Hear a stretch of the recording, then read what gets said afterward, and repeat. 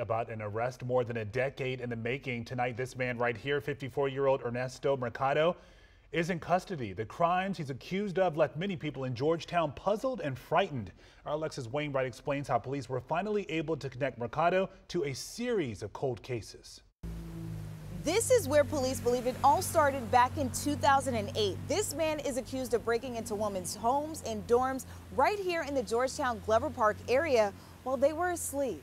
He is the man who has slipped into students' homes and climbed into bed with sleeping women. It was a string of serial sexual assaults that really impacted this neighborhood. Cases that shook our community in the late 2000s. 54-year-old Ernesto Ramon Mercado is now accused of terrorizing dorms and townhouses in the Georgetown area from 2008 to 2012. Multiple young women reported that in the early morning hours, they woke up to a stranger in their bed, touching them, who then fled. In all 6 cases, the suspect targeted young women in off-campus shared residences, and the attacks occurred in the late-night pre-dawn hours. It was something that everyone was concerned about. It's really scary, and it's something that we always were pretty vigilant about keeping our doors locked. I think it's just another example of a fear that women experience in our society, that at any time we could wake up and there could be someone in our bed. He is also linked to another case in College Park, Maryland, where he lived between 2002 and 2007. Throughout the years, our cold case detectives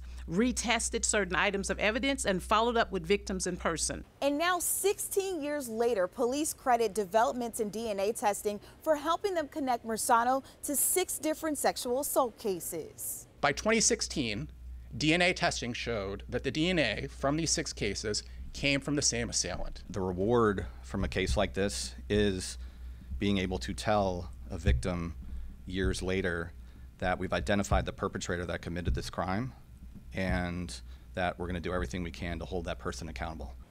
And now police are investigating whether he's connected to any other crimes like these, Peeping Tom, or burglary cases. And they're asking for anyone with information to come forward. Alexis Wainwright, WUSA 9.